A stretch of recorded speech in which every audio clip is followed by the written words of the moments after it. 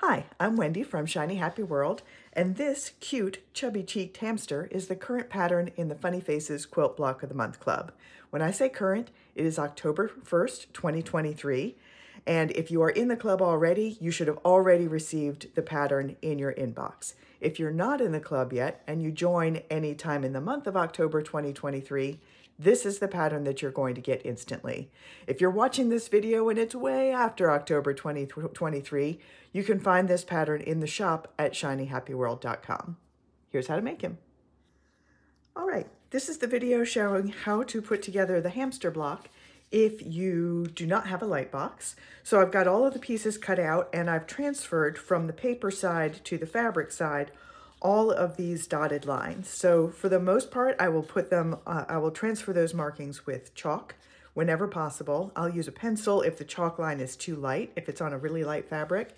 And I use a Sharpie, nothing fancy, just a fine tip Sharpie, to transfer any lines that are going to be stitched over. So the mouth and the eyelashes, which I'll show you in a second, are stitching lines, not placement guides. So I will transfer those with a black Sharpie. And I'll also transfer any of the eyes and nose. I actually should not have done the nose this time because the nose is not black. Hopefully that black line won't show through.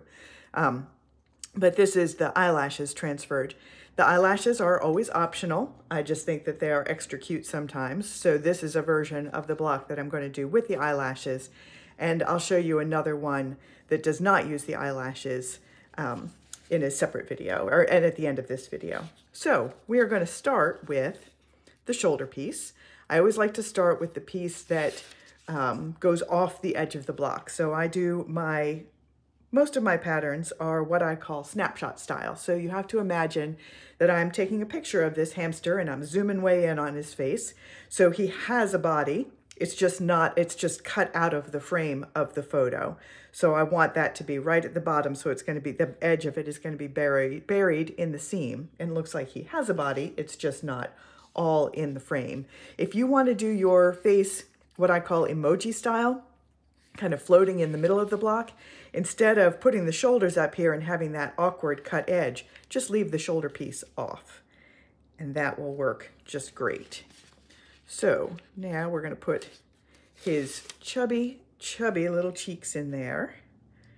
So they don't always look like they have super chubby cheeks, but when they are hiding food in their cheeks, they do, and it's super, super adorable. So that is the look that I focused on for my version of the hamster. So we've got his chubby cheeks, and that just rests, I should have said, over this line that I transferred. Once I have that line covered, I know I have enough overlap, and that's going to allow this quilt to be washed and everything after it is all stitched down.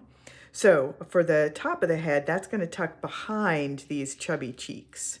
And the same thing, once I have that chalk line covered, and I want to just barely cover it, then I know I've got good overlap. All right, next up, we are going to put the ears in place, and all of the pieces are numbered. If you're having trouble figuring out which ear is which, there is a placement guide that is just kind of a key that will help you put all of the pieces together. So I know that this piece number 3 is going to go on the left-hand side. You can usually tell when you put them in the wrong place. If they're on the wrong side, they just look weird. So again, I'm going to just cover up that chalk line that I transferred there. And I'm going to do the same thing with piece number 2 on this side. And then just for a little extra detail, you could leave it just like that. But I did provide pieces for a lighter inner ear just because I liked how that looked on this guy. Sometimes I do that and sometimes I don't. And we'll do the same thing on the other side. And again, they're just going to tuck behind the head as well. This one needs to be tucked just a little deeper. There we go. All right, now I'm going to put the eyes and the nose in place, and the 2 eyes are identical. So it doesn't matter which one goes where. There we go. These are nice big eyes. They're going to be easy to stitch around. There we go with that. And now the nose. So usually I give all of my animals black noses, but in studying pictures of hamsters, I saw that they always have a light colored nose, usually pink, sometimes kind of tan, but I thought the pink was cute, so I'm going with a pink nose. All right, so I'm going to fuse all of this into place. Just follow the directions on whatever brand of fusible adhesive you are using. I use Heat and Bond Light for all of my quilts. And then I'm going to take it to my sewing machine and do all of the outline stitching.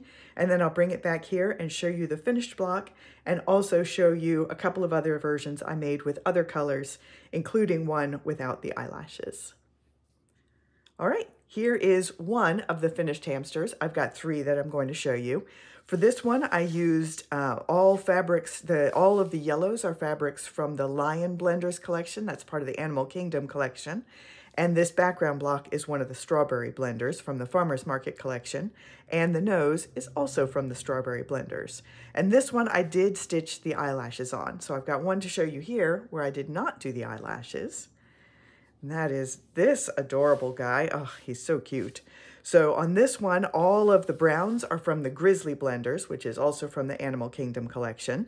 The nose is from the Farmer's Market, the Strawberry Blenders. And this background block, this is one of my quilt blocks where I've already the fabric comes printed with the quilting lines on it. And this is from a new color palette that I've just put together. It's called Sea Breeze. And this particular color is Sea Oats. So it's all kind of weathered, worn colors inspired by the beach. And I've got one more version.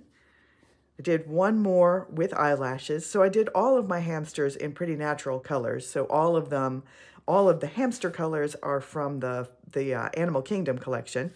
These grays are all from the Elephant Blenders. Again, I did the nose from the Strawberry Blenders because hamsters seem to all have pink or peachy or tan noses, but light noses.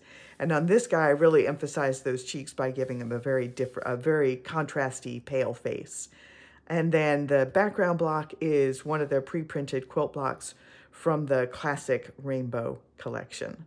So that is 3 hamsters made with the new hamster quilt pattern, the current pattern in the Funny Faces Quilt Block of the Month Club. I'll be back next month with a new pattern.